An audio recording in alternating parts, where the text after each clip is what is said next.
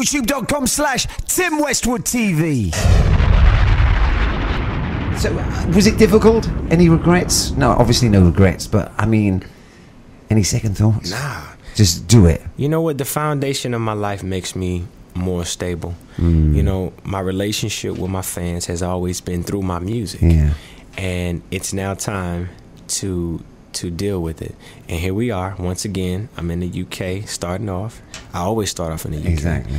But you know, this is they're two separate things. You know, I pull from some of my personal experiences to tell a story of where I am.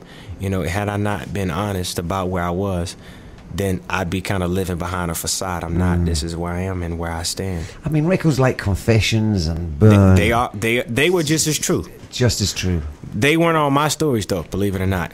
I always thought they were. Nah, Confessions were actually... I thought Confessions was definitely your story. Nah, real talk, I think that every man who's been in a situation with more than one woman can relate to that. Yes. You can't say that it always turns out to be a kid. I think that was the exaggeration that took it to the next level. Seriously? Yeah. Actually, it's funny because the last album... I thought that was such a true story. No, I'm telling you. Look, the last album, I wanted every song to, you know, represent real talk for men, like for guys to be able to hear it and say, damn, I can relate to what he's talking about. So I kind of sat around, we would talk, me and the homeboys, and this conversation of infidelity and a child always kept coming up.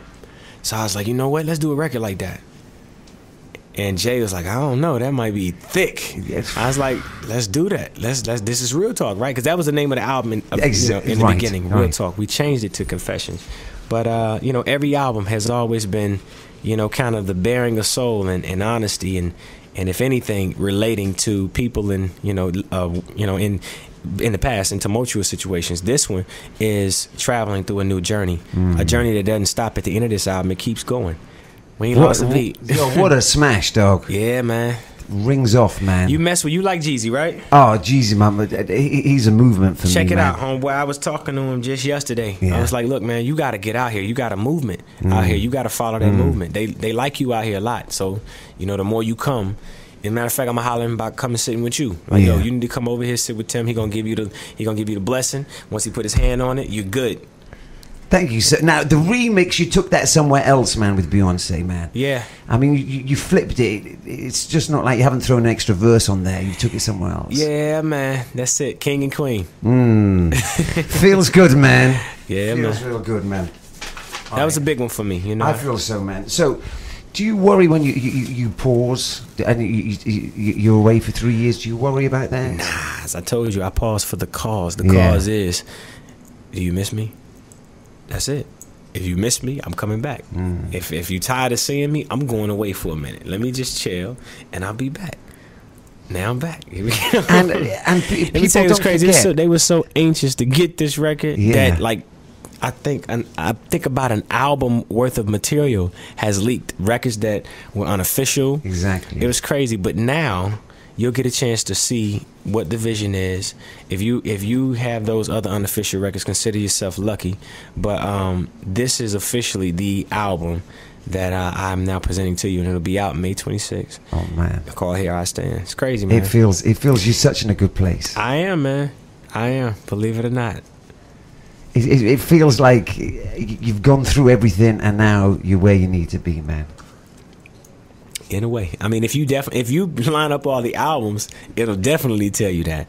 But if you live with me day to day, especially now, you know, a father, I'm in a new place, you know that right there has been the light. Those are the lights of my life. My sons are the light of my life. Yeah. Now the scene's changed. You got the likes of Chris Brown, you know, hitting out there, the Soulja Boy. Definitely, you know, hip hop is in a different place. How you feel? How you feel? You know, you're still so relevant as Loving This Club. People still really want you. How you feel about that? How do you feel about it? Is the question. Usher, like, records come and go, man, but Usher is part of your life. I feel. Yeah, I like that. I'm a part of your life. I date back about 10 years. So that's where we start. I never in my life heard a comparison to Soulja Boy. That one is a new. No, I was talking how the scene has changed. How the scene has changed. Let me tell you. See, but let me show you something. You know, in a matter of about, which is why I decided to do this album the way that I did. You know, not that I am trying to pull away from urban or hip hop in any way, but I think that in terms of, you know, having a standard, setting a standard for what R&B is and what hip hop is, and being able to clearly differentiate the two.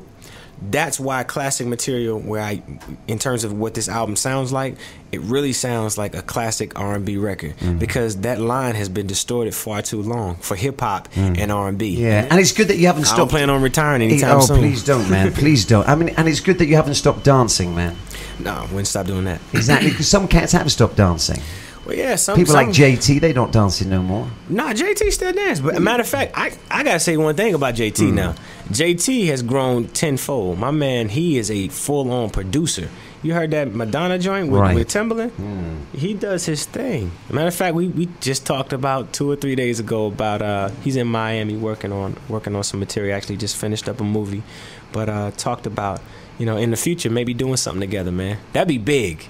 That would be incredible. That would be huge. That would be incredible. Yeah, man. That would be an ultimate moment, man. Yeah. I think that'd be a more powerful moment than JT. What is that? Oh, it's just some garbage truck. We in the hood, man. Yo, live from the hood. We got Usher, Tim Westwood. We keeping it real, man. We keeping it gully. Exactly. What is your favorite lyric of yours of all time? I just gave it to you a second ago. Okay. I can't be fake, I can't be phony. Acting all hard, that's for homies just lonely. That's just one of them ones. And what would you say is your favorite, most classic song of yours? Favorite classic song of mine? It's kind of hard to even give you one, because there's so many that represent a different movement. I love, you know, Bad Girls for the ladies. Yes. But then I love Throwback for the fellas. Right. You know what I'm saying? And then, you know, You Don't Have to Call is like that ultimate instant banger. Yes. You know, that's the obvious one. That's the obvious. That's the obvious club smash. Yeah, but records like Throwback, never got a chance to shoot a video for that one. Never got a chance to really give it the light that it deserved. But that right there is there's a lot of that type of material on this album. You know, where you're just bearing, you're just keeping it real, man. Yeah. Yeah. And still living in the A, man? Yeah, still living in the A. That's my base. I think that I always have a home in the A, regardless to where I live and where I go. That'll always be, man. It's like my child's birthplace. It was like the beginning of my career. I got like too many homes there. Yeah. So I'm kind of stuck. Yeah. Feels good, man. Feels good. And the fragrance, man, I wish I'd rocked it today, man. I feel like I need it. You probably would have sweated it off by now. Just, you know, the other side of Usher is business too. You know, and stepping outside of what I do in entertainment, and introducing that audience as well as other audiences across the world in other genres to something that's not musical. I wanted to put my creative energy into something that could potentially turn out to be a huge brand. You look at guys like Sean Carter, you look at guys like Sean Combs, you look at guys like Russell Simmons. They figured it out. They figured out how to go past just doing music and turn it into something else, you know? So that's the beginning of a lifestyle brand. Of course, it's a male and a female. Usher he, Usher she. So it's a little bit something for both of them. But you know, just an introduction to the lifestyle brand of Usher. There's going to potentially be, you know, clothing lines, all that stuff. Not done. I haven't really gotten into it because it takes so much time and detail. Time and setup. But you know, I do plan on doing all of it. Like a clothing line, I plan on doing an exclusive watch line, maybe tennis shoes, all the things that I like and you know, covet. I like like a certain shape of jean, a certain look, a certain lifestyle. You know, want to give it all. You know, eventually, maybe even have like a hotel, like the House of Usher or something like that. You know what I'm saying? What would that be? Some super romantic candlelit spot, chandeliers, mirror above the bed. Let's put it this way: it would be the type of shot. It would be the type of spot that you want to bring your real piece to. You're not going to do rooms by the hour? Nah. Okay. Nah, none of that. Okay. Straight weekends. Straight romantic getaways. Not the bang bang boogie. I think the Westwood Hotel would be by the hour, or in my case, by the half hour. A vending machine in every room for condoms. Okay, that's the way it goes down. Usher, our special guest. No doubt, man.